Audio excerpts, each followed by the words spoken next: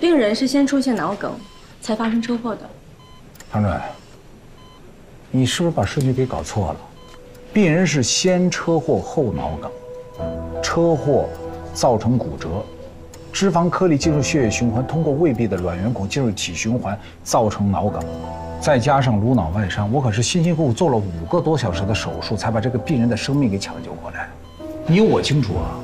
是你把顺序搞错了。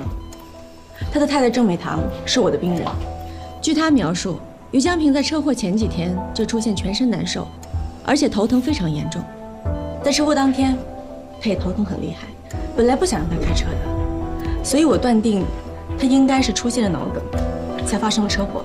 不管谁先谁后，这个事儿跟你们心外有什么关系吗？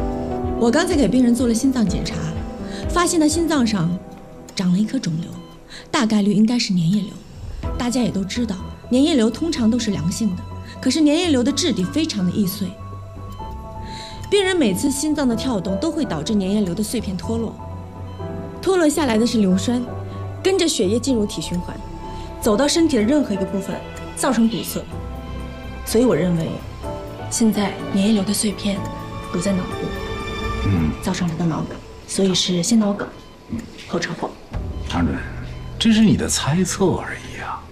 可以跟你打赌啊，谁赌输了，请对方科室的人喝咖啡。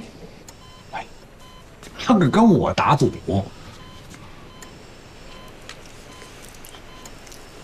在这儿。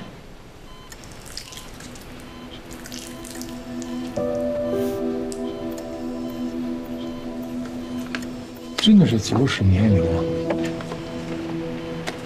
看见了吧？粘液瘤随时可能再次造成硫酸，如果2次脑梗塞，病人的存活率就不乐观了。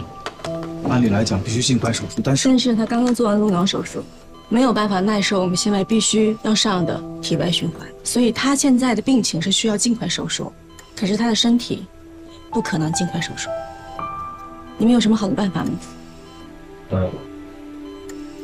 唐主任，我们各自想办法啊，我们随时沟通，尽可能保病人，好不好？好，有什么情况随时联系我。